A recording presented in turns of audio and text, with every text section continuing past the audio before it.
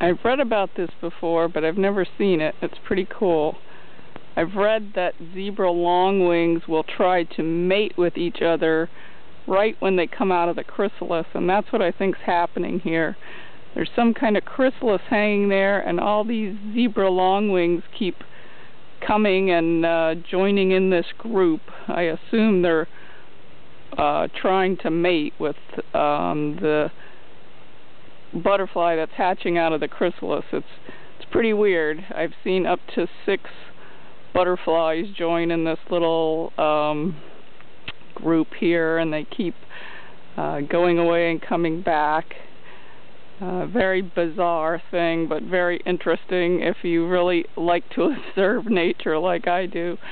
There's a couple of more coming in. This has been going on for quite some time, so like I said, I'm not really sure that's what's going on, but it's pretty amazing, as is a lot of the things that go on if you just take the time to get up close and look at them. Very cool thing. I can't really tell how many butterflies that is now. Looks like possibly 6. I'm not sure.